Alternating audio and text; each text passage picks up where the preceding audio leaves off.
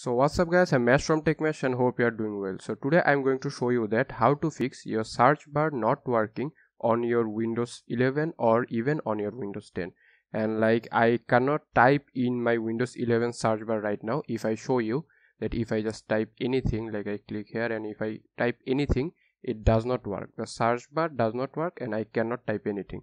And today I'm going to show you that how you can fix this. So before going to start the video, don't forget to hit the like button and also subscribe to my channel and hit the bell icon for more future videos like this one. So let's get started, shall we? Okay, so I will show you two methods. So follow both of this method and see which one works for you. So the first step is just press on your Windows and R key at the same time. And then here what you need to do is you need to just copy and paste this command. Okay. And I will also put the command in the description, so don't forget to check that out. So just paste it here and then press on OK. So this was the first step. So it is really simple. So then let's check if our problem is fixed or not. If we just try to type something, it does not work.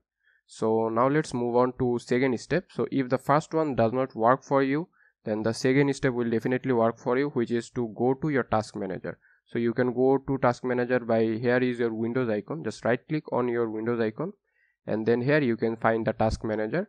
And now we are in our task manager. And now here just click on more details. So in your more details tab here you need to find Windows Explorer. So let's go to below and here you can see the Windows Explorer. So just click on here and then click on restart. So now your Windows Explorer will restart. And now let's try again and see if our problem is fixed or not. So here you can see that we can now type it. So let's try to type and you can see that yes, our typing is perfectly fine.